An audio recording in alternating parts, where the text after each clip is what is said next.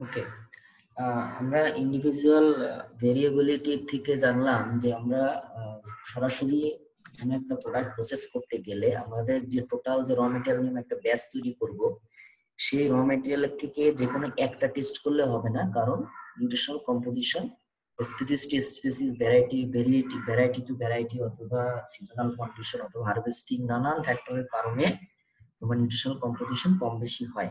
So একটা good quality product পেতে গেলে আমাকে অবশ্যই আগে র মেটেরিয়াল কোয়ালিটি এনশিওর করতে হবে।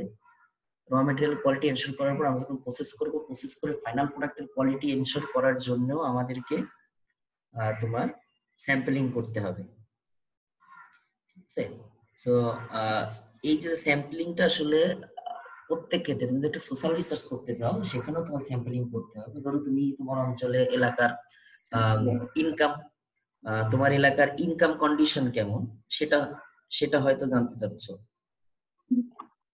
ঠিক আছে, তাহলে তোমার এলাকার যদি ইনকাম কন্ডিশন জানতে চাও, তুমি প্রত্যেকের বাড়ি বাড়ি যেয়ে, ধরো তোমার এলাকায় 500 লোক আছে বা 1000 লোক আছে, প্রত্যেকের বাড়ি বাড়ি যেয়ে তো তোমার ইনকামের ইনফরমেশন নেওয়া সম্ভব না। বা ধরো তোমার জেলার ইনকামের কন্ডিশন কেমন, জেলায় তো কত লোক, তাহলে তখন করতে হয় কি, এই যে যে জেলায় যত লোক আছে তাদের একটা নির্দিষ্ট অনুপাতে বা একটা নির্দিষ্ট পার্সেন্টেজে কিছু লোকের ইনফরমেশন নিয়ে ওটাকে রিপ্রেজেন্ট করা হয় যে এই জেলার মানুষের গড় আয় এরকম, বা এই এলাকার মানুষের আর্থসামাজিক অবস্থা এরকম।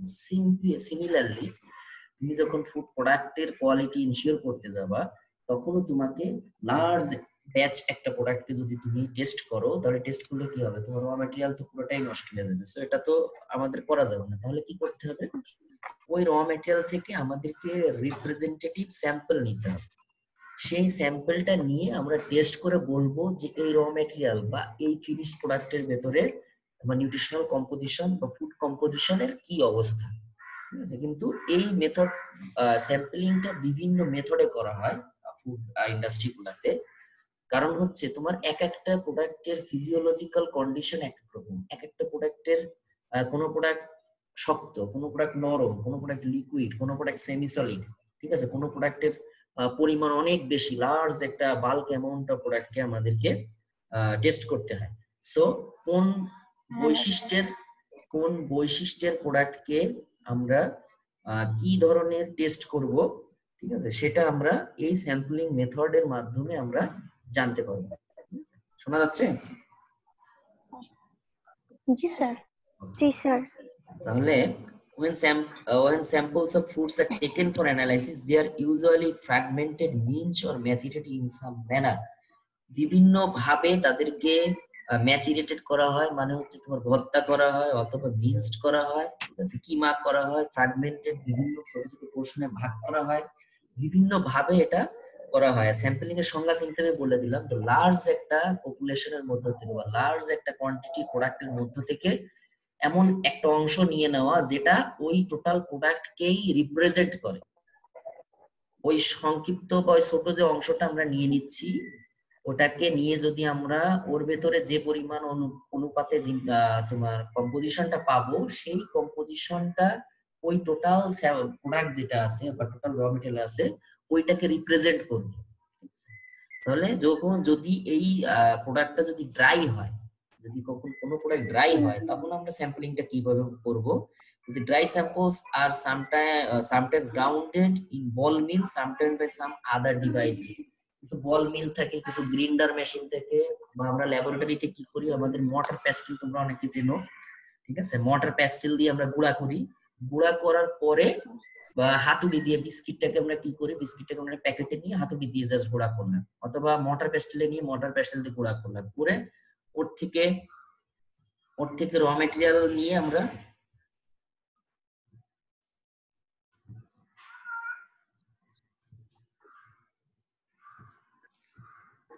ওর থেকে র মেটেরিয়াল নিয়ে আমরা টেস্ট করতে পারি।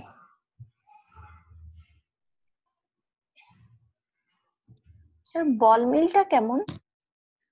বল মিল তোমার বল মিলটা হচ্ছে তোমার সার্কুলার বল থাকে, ঠিক আছে, তোমার দুইটা বল ধরো তোমার অপোজিট ডিরেকশনে ঘুরতেছে, ঠিক আছে, ওর ভেতর থেকে যখন তোমার র মেটেরিয়াল যায় বা তোমার ড্রাই স্যাম্পল যায়,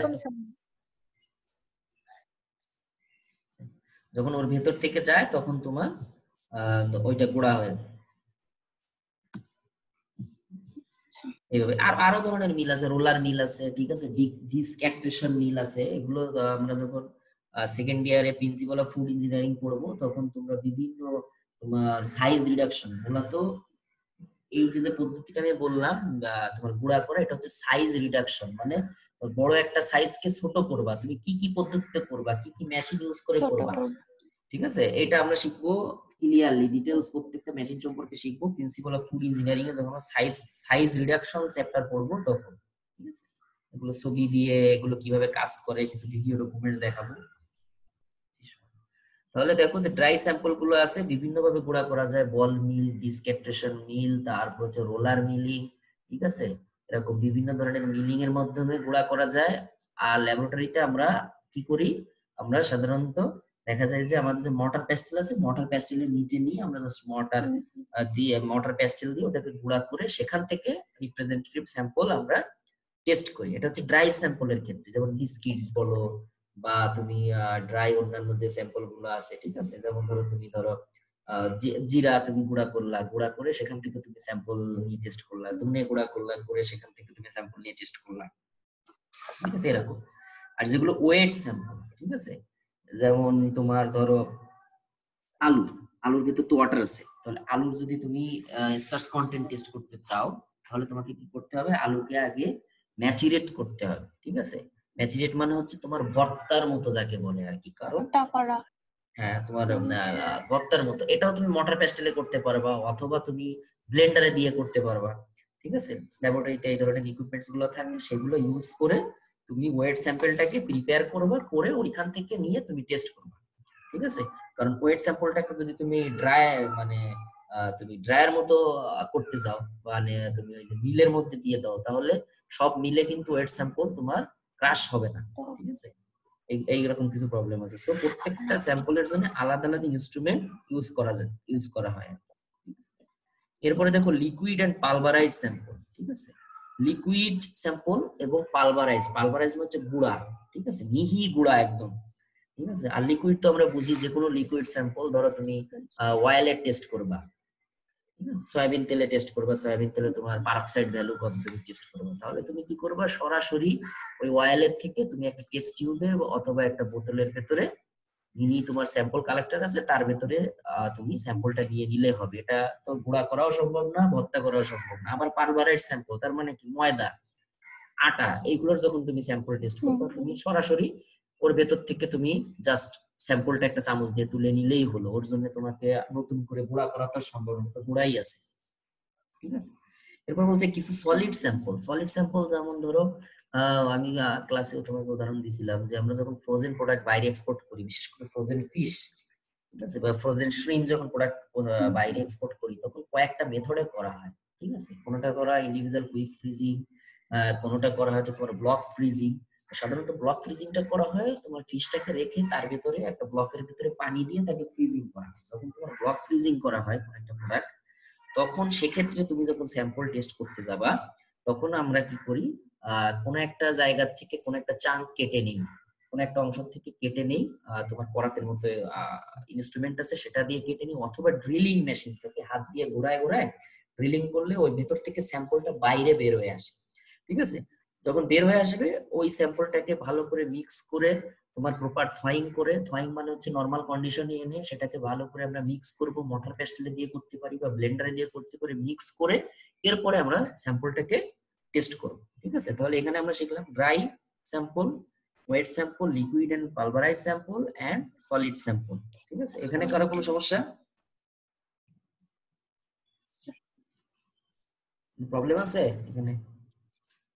আচ্ছা স্যার, ওই যে বরফ যেটা মানে পানিকে কি বরফ করা হয় নাকি বরফ মানে বরফের বড় পানিকে একটা গরম অংশ করা হয়। থেকে কেটে নেওয়া হয়?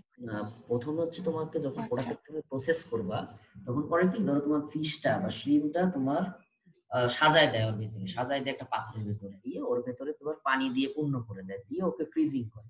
ফ্রিজিং করলে ওটা দেখবা যে একটা ব্লকের মতো হয়ে যায়, আইস ব্লক, ঠিক আছে। এখন ওই আইস ব্লকের তুমি যদি কোয়ালিটি টেস্ট করতে যাও তখন তোমার কি করতে হবে, ওর ভেতর ওর যে কোনো একটা জায়গা থেকে একটা চাঙ্ক কেটে নিতে হবে, অথবা তোমার যে কোনো কয়েকটা কয়েকটা অংশ থেকে, ধরো তুমি উপরের 4 কোণা থেকে 4টা নিলাম, মাঝখান থেকে একটা ড্রিলিং করলা, ঠিক আছে, এইগুলাকে সব এক জায়গায় করা হবে। করে এটাকে তোমার মোটর পেস্টেলে দিয়ে তোমাকে প্রথমে থয়িং করাবে। থয়িং মানে হচ্ছে বরফকে নরমাল কন্ডিশনে নিয়ে আসে। থয়িং করার থেকে পরে নরমাল, হ্যাঁ বরফ থেকে নরমাল, ওইটাকে তুমি তখন কি করবা, তখন তোমাকে ওইটাকে ভালো করে আবার মিক্সিং করতে হবে। মিক্সিং করে এরপরে ওইটাকে তুমি টেস্ট করলে রিপ্রেজেন্টেটিভ ওই টোটাল চাঙ্কের মধ্যে তোমার নিউট্রিশনাল ডিস্ট্রিবিউশন কেমন আছে এটা তুমি ইজিলি বুঝতে পারবে। এরপরে দেখো ফর লার্জ ব্যাচ সাইজ, যদি অনেক বড় ব্যাচ সাইজ হয়, ঠিক আছে, যেমন ধরো তোমার বিশাল বড় সাইলোতে দেখা গেছে যে তোমার 2000 টন 3000 টন তোমার ময়দা আসছে বা স্যাম্পল আসছে, তখন তুমি কি করবা, ঠিক আছে, তখন তো তুমি ওই ওই সাইলোর ভেতরে দেখা যাবে 3 তলা 4 তলা সমান বড় বড় সাইলো থাকে এক একটা ময়দা ইন্ডাস্ট্রিতে বা বিস্কিট প্রসেসিং ইন্ডাস্ট্রিতে, কেক প্রসেসিং ইন্ডাস্ট্রিতে, ভিতর ভিতর নেমে যেয়ে তো টেস্ট করে মানে স্যাম্পল নিয়ে আসতে পারবে না, তাই না? তখন তোমাকে করতে হবে কি, একটা বড় অ্যামাউন্টের তোমার যখন লার্জ সাইজ ই করা হয় তখন প্রথমে কি করা হয়, প্রথমে করা হচ্ছে when the pack or batch is exceedingly large, যদি খুব বেশি হয়, such as boxcars, it is usually to take in a number of sampling, এখানে কি করতে হয়, তোমাকে অনেকগুলো স্যাম্পল নিতে হয় ওর থেকে। various devices have been developed for taking course of samples at different place in the batch। তোমার যদি অনেক বড় বক্স হয় বা অনেক বড় প্যাকেট হয় তাহলে তোমার একটা দুইটা স্যাম্পল ওর ভেতর থেকে নিলে হবে না, ওর বিভিন্ন জায়গা থেকে তোমার বিভিন্ন তোমাকে স্যাম্পল নিতে হবে, নিয়ে সেটাকে তোমার কেয়ারফুলি মিক্স করতে হবে। মিক্স করার পরে তোমাকে রিপ্রেজেন্টেটিভ স্যাম্পলটাকে টেস্ট করতে হবে। আর একটা উপায় আছে, এটাকে বলা হচ্ছে কোয়ার্টারিং। ধরো তুমি অনেক বড় সাইলোর থেকে ময়দা নিলা, অনেক বেশি পরিমাণে তুমি ময়দা নিলা, ওই ময়দাটাকে নিয়ে তুমি ধরো প্রথমে কি করতে হবে, ওটাকে তোমার ওই গোল একটা ই করতে হবে, শীট বানাইতে হবে, ঠিক আছে। শীট বানানোর পরে এটাকে তোমার 4টা কোয়ার্টারে ভাগ করতে হবে, করার পরে অল্টারনেটিভ কোয়ার্টার, যদি তুমি এক এক নাও প্রথমে তাহলে 3 নিতে হবে, 2 আর 4 বাদ দিতে হবে, আবার তুমি ওইটাকে আবার তুমি ওই শীট বানাবা বেলে। শীট বানানোর পরে ওইটাকে আবার 4 ভাগ করবা, এবার তুমি 2 আর 4 নিবা, 1 আর 3 অল্টারনেটিভ বাদ দিবা। এইভাবে করতে করতে করতে করতে যখন তোমার টেস্ট করার উপযোগী স্যাম্পল হবে, সাইজে ছোট হবে, তখন তুমি ওইটাকে নিয়ে টেস্ট করবা। এই পদ্ধতির নাম হচ্ছে কোয়ার্টারিং। তাহলে বড় স্যাম্পল যখন লার্জ ব্যাচ সাইজ আমরা দুই ভাবে করি, একটা হচ্ছে বড় প্যাকেটের বিভিন্ন জায়গা থেকে আমরা রিপ্রেজেন্টেটিভ স্যাম্পল নিয়ে সেখান থেকে আমরা টেস্ট করতে পারি, ঠিক আছে, এটা হচ্ছে একটা পদ্ধতি। এবং অবশ্যই বিভিন্ন জায়গা থেকে নেওয়ার পরে তাকে কেয়ারফুলি মিক্স করতে হবে। আর আর দ্বিতীয়টা হচ্ছে কোয়ার্টারিং পদ্ধতি, যেটা বললাম, তুমি আগে র মেটেরিয়ালকে নিবা, নিয়ে একটা শীটের মতো করবা, করার পর সেটাকে তুমি 4 ভাগে ভাগ করবা, করে 1 আর 3 রাখলা প্রথমবার, 2 আর 4 বাদ দিয়ে দিলা, এরপরে আবার তুমি ওই 1 আর 3 কে একসাথে করে শীট করলা, করে ধরো 2 আর 4 রাখলা, 1 আর 3 বাদ দিয়ে দিলা। এইভাবে দিতে দিতে দিতে দিতে তোমাকে টেস্ট করার জন্য তো অনেক বেশি লাগে না, টেস্ট করার জন্য সিম্পল অল্প একটু স্যাম্পল লাগে। সো ওই টেস্টের উপযোগী স্যাম্পল যখন তোমার তৈরি হয়ে যাবে তখন তুমি ওই স্যাম্পলটাকে নিয়ে টেস্ট করবা, ঠিক আছে।